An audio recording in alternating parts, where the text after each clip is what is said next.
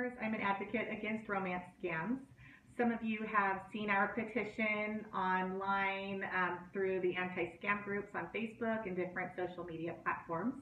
I want to tell the administrators thank you so much for allowing us to post this petition multiple times over the year. It's working. We have over 5,300 signatures, which is absolutely fantastic. So thank you so much.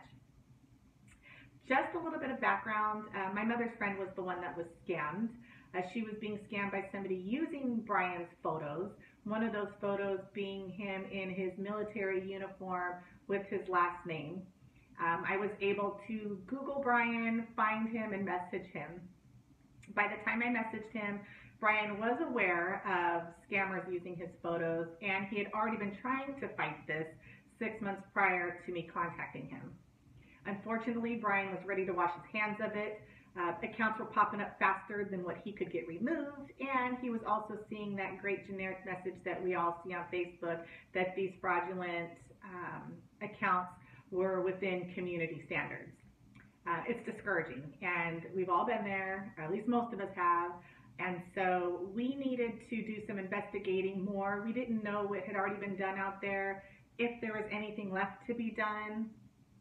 So we decided to do a report for Facebook on multiple accounts that were turned in, how many remained, how many were removed.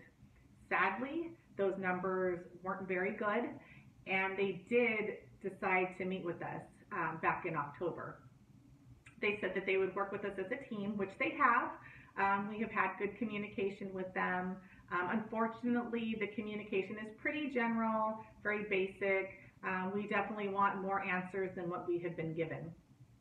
In March, we had meetings with the Pentagon, with the Federal Trade Commission, as well as some of the congressional leaders that we had met with back in October, which was Senator Warner, Senator Feinstein's office, and Congressman Nunes, all of which wanted to know the update on how Facebook was working with us. When we went there, they were able to tell us that there was a law in place called the 230 Communications Decency Act.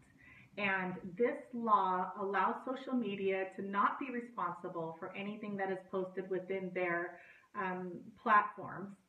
And this law was built back in 1996.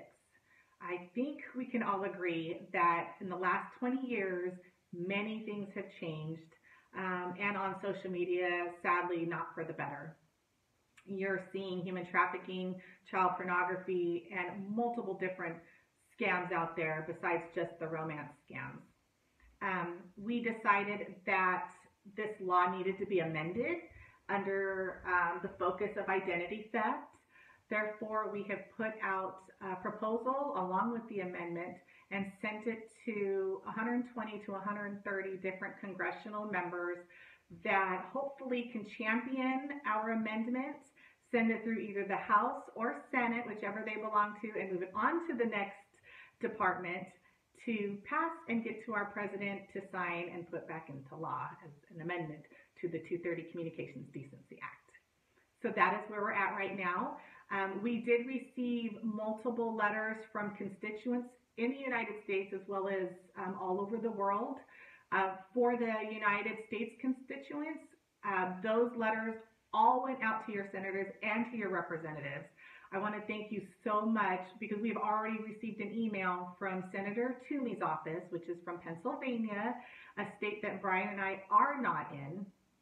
And it was because of the constituent letter, and they want to meet with us to talk about the proposal.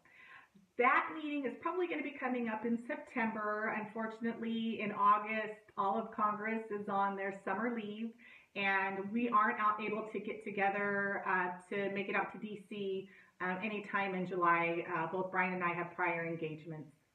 So I will keep you all posted. I plan to do a video once a week and to update you with our meetings, with any media spots that we may have. So please subscribe.